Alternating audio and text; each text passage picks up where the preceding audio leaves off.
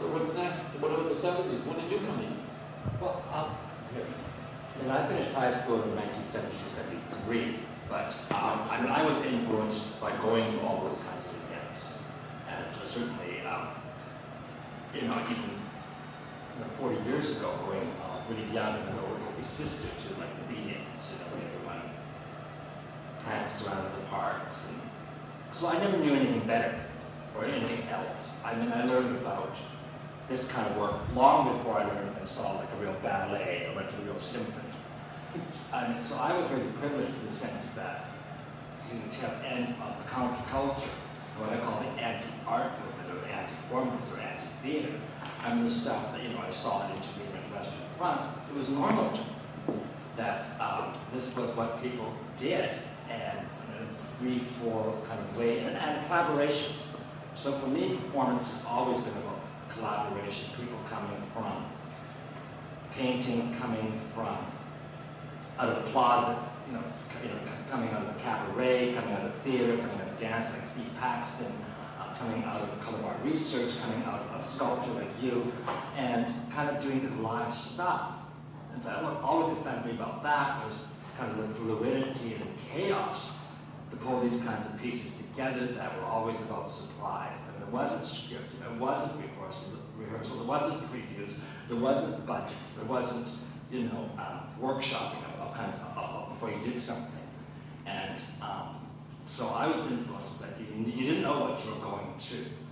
And often it was not really about the work, about the process, but it kind of about the audience, speaking to an audience, well, speaking people together. And to me, that's always been to me what live art is. I don't really like the term performance art. I've always kind of hated it. So that's why we kind of things we call live art. I mean, I love popular culture. I love rock shows. I like going to clubs. I like things on the street. I like observing people on the bus. I like going to openings of shows as exhibitions because it kind of involves people. So to me, that is the essence of the performance or live art. I mean, even now, the stuff that people are doing on YouTube or the webcam, there's a sense of still a live kind of participation. Just today, I was thinking about this panel, and the live show that goes down in East Hastings is phenomenal. I mean, those people are absolutely riveting, scary, thrilling, sad, and extreme. And I saw the most wonderful piece on 12th and Main today.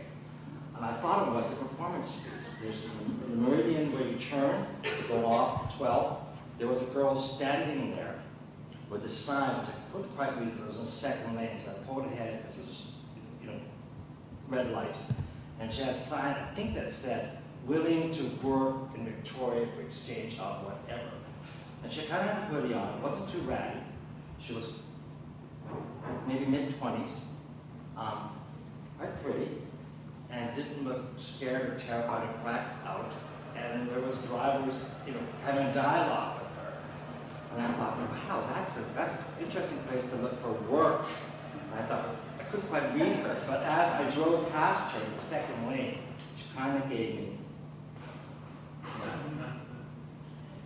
I couldn't help but turn and look, and standing on the other side behind her was a man, maybe her boyfriend, with another sign, facing the opposite direction, so they're like that, so you couldn't see one from the other, which I thought I should pull over, and take a picture or do something, because it just seemed to be like, it could have been like a total setup, but I don't think it was, because I walked back down an hour later and they were gone. I thought maybe this was part of the live art day now, that someone high came and did or something, who knows, but that to me had all the engagement of live art or performance to it, because it made me kind of do a double think and rethink about a lot of those issues with street workers, to homelessness, to drugs, to being really close to my neighborhood. So that's kind of brings me up to the 21st century.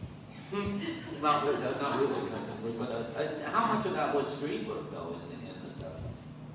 The work that was getting done, and how much was being done in the hours? I did stuff outside. A lot of stuff outside? Well, a lot of stuff, but I mean, I did a number of things. Yeah. surveyor's tape and, Oh, right, that is the surveyor. Okay. So what was the impetus for you and Paul and Glenn for you guys to start Do the Living Art Festival? Like, where did that come from? Well, at that stage, there was Western Front Video Inn and Pumps had been doing a lot of collaborations. You know, we were taking, we were sharing our audiences, we're sharing our human resources, and we're sharing our space and doing a lot of collaboration. And out of that, we were able to, you know, bring people in, show each other off in our own spaces, and kind of do a lot of cross-pollination, because each space was very distinct. You know, ours was more community-based.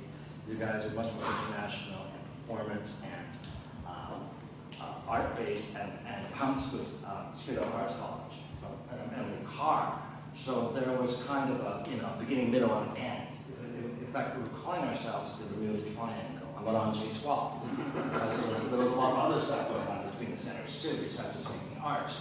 There was a lot of, you know, cross-pollination, which is all part, you know, part of it, right? There was a certain kind of freedom, and I think that was the impetus. Really, Glenn, was that we could, you know, kind of based on the general idea, 3 heads are better than 1, 3 centers are better than 1, and just try to make ourselves look bigger and better. How big a profile did that show have in the city? Like you did at the Commodore, right? It was at the Commodore Ball, the rail. well, what, the cabaret. The cabaret. Yeah, but the rest of it was at different galleries and things. Oh, okay. Well, at art galleries, I guess. Yeah. No, we had the Fire Hall Theater, Yeah, that's right. right? No, it was about getting it out of our spaces into other, at least that for me anyway. It's always been about getting it out of, you know, the gallery onto the street, into, you know, reclaiming theater spaces and, you know, a huge cabaret. Ken Love did a piece on the street, didn't he? Yes. Yeah. Yeah. I mean, you know, we had the Commodore. It was, I think, you know, we sold out 1,200 seats. You saw it sold out? Yeah. Wow, wow.